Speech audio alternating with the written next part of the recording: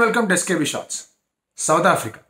South Africa గురించి మాట్లాడినప్పుడల్లా కూడా it's completely a different emotion world cup అనగా.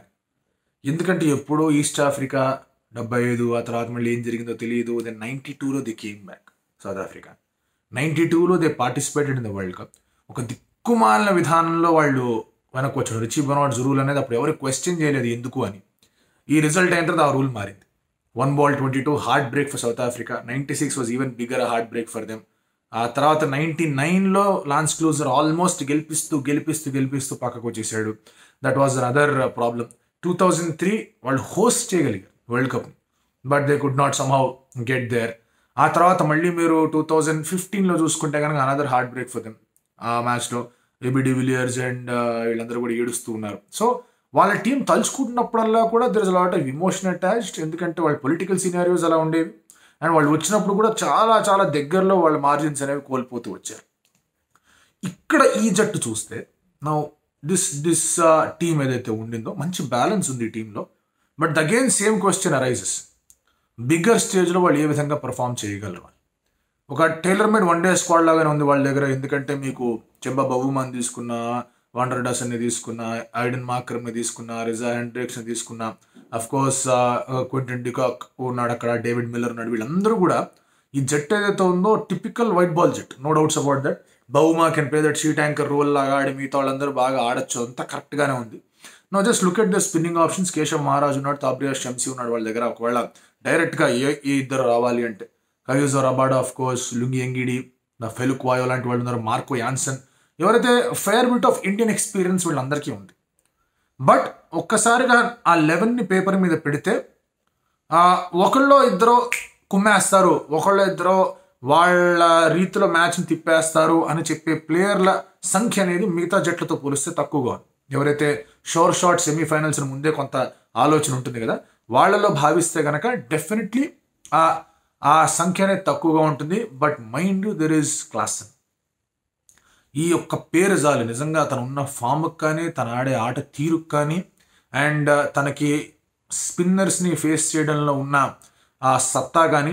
ఐ థింక్ ఇప్పుడున్న పరిస్థితుల్లో సౌత్ ఆఫ్రికాలో is the best player of spin when it comes to attack. And అందుకే ఆ మిడిల్ ఆర్డర్లో యూ హ్యావ్ టు ఒకవేళ సౌత్ ఆఫ్రికన్ కట్టడి చేయాలంటే క్లాస్ అని తొందరగా తీయాలి, లేదంటే చాలా కష్టం అవుతుంది. అండ్ ఆ తర్వాత అఫ్కోర్స్ వాళ్ళ దగ్గర వేరే ఆప్షన్స్ లేకపోలేదు. కోడ్జీ రూపంలో కానీ, లేదా ఇందాక అన్నట్టు కానీ రిజా హెండ్రిక్స్ రూపంలో కానీ, they have lot of other options ఎవరైతే పిచ్చింగ్ చేయగలరు అటు బాల్తోనూ ఇటు బ్యాట్తోనూ అంతా కూడా. బట్ మెజారిటీగా మనం మాట్లాడుకుంటే కనుక దే ఆర్ ఎక్కువగా వాళ్ళు చూసేది ఏంటంటే మిడిల్ ఓవర్స్లో మీకు ఎలాగైతే ఈ క్లాసన్, మాక్రమ్, మిల్లర్ వీళ్ళందరూ ఎట్లాగైతే ఉన్నారో టాప్ ఆర్డర్లో if Quinton de Kock can provide them the same start, అప్పుడు ఈ బ్యాటింగ్ లైనప్ అనేది చాలా గట్టిగా కూర్చుంటుంది అని చెప్పి. Lot of headache on కయూజో Rabada. ఎందుకంటే తను పేస్తో కానీ స్వింగ్తో కానీ he has to make some early in roads. Lungi Ngidi good bowler, no doubts about that. But again ఎంతవరకు తను కాంట్రిబ్యూట్ చేయగలరు అనేది కూడా చూడాలి. ఇద్దరికి కూడా చాలా గట్టి ఇండియా ఎక్స్పీరియన్సే ఉంది. Maharaj will enjoy bowling on this surface. ఎందుకంటే తను గ్రిప్ రాబట్టగలడు, మంచి స్పిన్నర్. రెడ్ బాల్తో has been even more effective. But white బాల్తో ఎంతవరకు వేయగలడు, ఎంతవరకు తను రిస్ట్ స్పిన్నర్ని షంసీ రూపంలో యూజ్ చేస్తారు, ఎలా ఉండబోతుంది అనేది చాలా ఇంట్రెస్టింగ్గా కనిపించే ఒక అంశం. అగైన్ వీళ్ళది కూడా మనం విభజించి చూసుకుంటే కనుక there batting look stronger then there bowling south Africa. But వాళ్ళ బౌలింగ్లో మంచి యాసెట్స్ ఉన్నారు వాళ్ళ దగ్గర. మార్కో యాన్సన్ రూపంలో left armour, tall left arm ఉన్నారు, గుద్దేస్తాడు బౌలింగ్, హార్డ్ లెన్స్ వేయడంలో చాలా దిట్టగా ఉంటాడు. రబాడా కూడా ఉన్నాడు. So there is that bit of very strong bowling వాళ్ళ దగ్గర. కానీ బ్యాటింగ్తో పోల్చుకుంటే కాస్త తక్కువగా ఉంది. And again I feel that కలిసికట్టుగా ఆడాల్సిన అవసరం ఉంది. అంటే వాళ్ళు కూడా హౌ న్యూజిలాండ్ డస్, అందరు కలిసి ఆడి ఎట్లాగొట్లా ఆ స్కోర్ని తీసుకొచ్చి అందరు బౌలర్స్ అందరు కలిసి ఎలాగైతే ఆడతారో అలా ఆడాల్సిన అవసరం సౌత్ ఆఫ్రికాకు ఉంది. Always been like that. మధ్యలో స్టార్స్ వచ్చారు, డివిలియర్స్ లాంటి వాళ్ళు, తర్వాత మీకు డుప్లెసీ లాంటి వాళ్ళు, గ్రామ్ స్మిత్ లాంటి వాళ్ళు, హర్షల్ గిబ్స్ లాంటి వాళ్ళు, లాన్స్ క్లూజన్ వాళ్ళు వచ్చినా కూడా over a period of time they have been a nation wear కలిసికట్టుగా కౌంటర్ పంచింగ్ చేసే నేషన్, క్రికెటింగ్ నేషన్. అది చేయగలరా అనేది బిగ్ క్వశ్చన్. టెంబా బహుమా కానీ, లేదా అదర్ లీడర్షిప్ ఆస్పెక్ట్స్లో, లేదంటే కనుక డెసిషన్ మేకింగ్ ఆస్పెక్ట్స్లో ఇన్వాల్వ్ అయ్యే ప్లేయర్స్, సీనియర్స్ కానీ అక్కడ మీకు క్వింటన్ డికాక్ కానివచ్చు, ఐడెన్ మార్కరమ్ కానివచ్చు, వీళ్ళందరికీ కూడా ఇది ఒక పెద్ద టెస్ట్ అనేది ఖచ్చితంగా ఉంది. All of them have enjoyed scoring runs Indian wicket మీద. బట్ సెమీఫైనల్ స్పాట్ ఇస్తామా అంటే కనుక I think New Zealand, south Africa, Pakistan వీళ్ళు ఎలా ముందుకు వెళ్ళగలరు, in what way they can, ఇది అనేది వాళ్ళ ఆలోచన ఉంటుంది.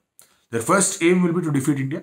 అంటే first aim in the sense ఒక బేసిక్ బెంచ్ మార్క్, ఇండియాలో బీట్ చేస్తే ఆ కాన్ఫిడెన్స్ అనేది హై ఉంటుంది వాళ్ళకి. Will they be able to do అనేది మనం చూసుకోవాల్సిన అంశం. బట్ ఎస్, చూడాలి ఎంతవరకు సౌత్ ఆఫ్రికా ముందుకు వెళ్ళగలదు. Semi is little doubtful, but చూద్దాం. మీరేమనుకుంటున్నారు?